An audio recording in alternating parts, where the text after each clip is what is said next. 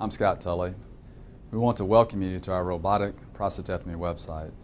Being diagnosed with prostate cancer is a difficult time, and you will have many questions concerning your treatment choices.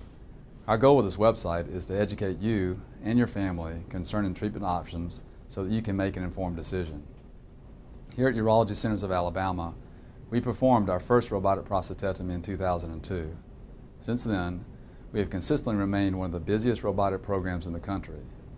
After performing thousands of robotic cases, we have learned several factors that are critical for building and maintaining a successful robotic program.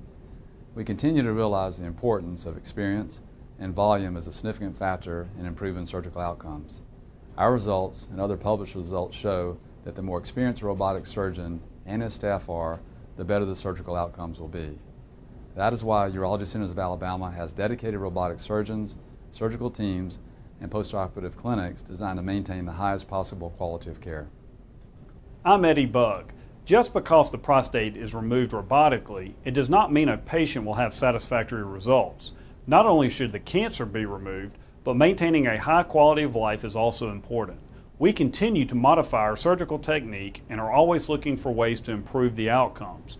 Through the many years of performing this surgery, we have learned better ways to maximize postoperative urinary control and potency while maintaining high cancer cure rates. This is why we continually track and monitor our surgical technique and patient outcomes. We understand being diagnosed with cancer creates a great deal of anxiety and concern with the future. We hope this website can provide information that will help you through your journey.